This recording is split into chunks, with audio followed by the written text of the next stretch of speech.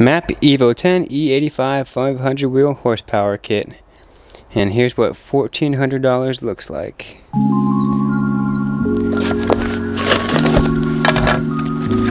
Alright, so to get things started for that 500 horsepower, let's start with these assisted parts. So here's number one. Here is your MAP Evo X fuel filter. Okay, inline fuel filter. Here is a fuel pump. Okay, we'll see what's in that in a second. Here is a Grimspeed electronic boost control solenoid. Alright, so I'll be getting rid of the boost pill when that time does come. Here are some harnesses. I believe that is for our injector dynamics. Yep. Yeah, so I'm pretty sure those are for these injectors right here.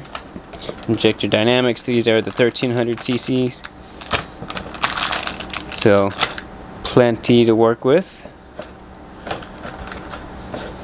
Put that to the side. What else? Yep, so here's the other two, total of 4.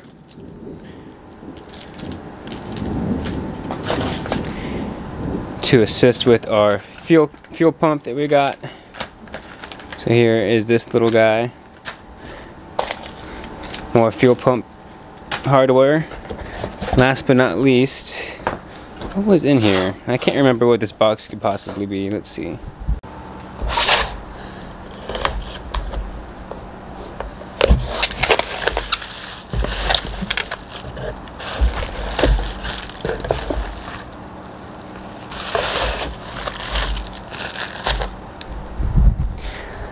And now that I see AMS, I do remember, I'm pretty sure this is our AMS fuel rail. Yep, this is our AMS fuel rail. Packaged pretty nicely. So there's that. So we have our fuel rail. We have our fuel pump kit. Injector kit.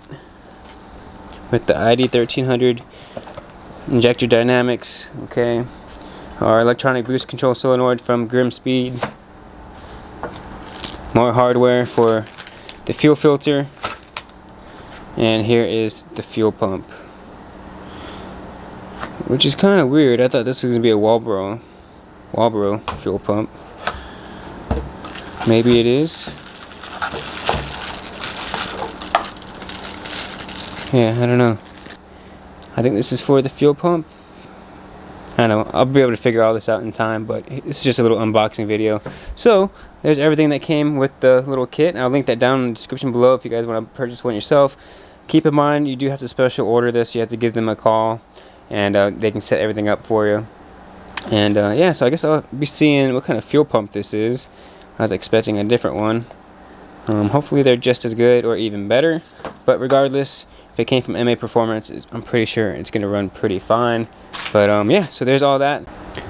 So on top of all these parts right here for the fuel system, I actually also went ahead and grabbed an NRG Ops Flex Fuel Kit. So I already made a video in regards to that. So that's basically going to go ahead and help out with running flex fuel, running E85, 93, just in case I can't get to a certain type of gas, I should be covered.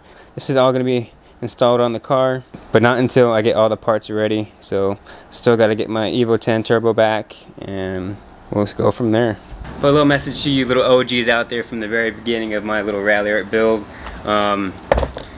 Power's finally starting to come around. It just costs a lot more money, and it's not like a little lip kit or anything like that.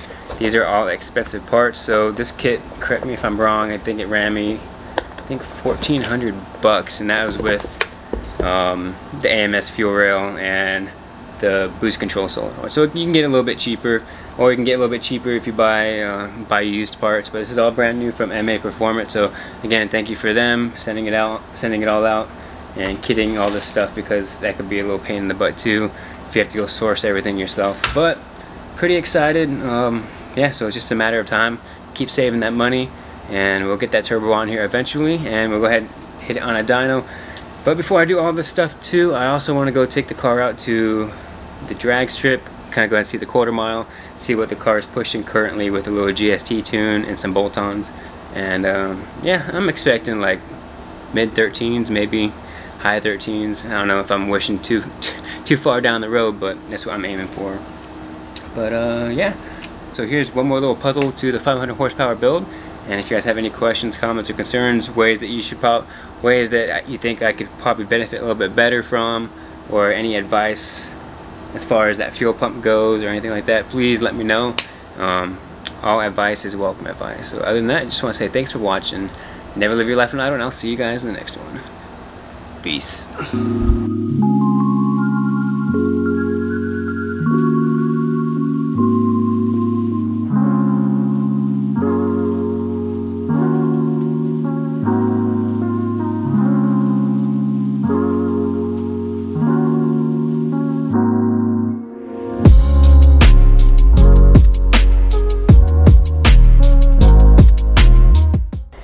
It's $1,400 because I also added the Grimspeed electronic boost control solenoid, and I also added the AMS fuel rail. So if you didn't do that, you'd be looking at about $1,100 after tax and everything. So here's $1,400 table right here. So as I was putting the whole kit away, I got to the fuel pump box, and TI Automotive is actually Walboro. Alright, so I guess TI have been making them and branding them for Walboro for the last decade, and now they just kind of rebranded. So this is actually the same fuel pump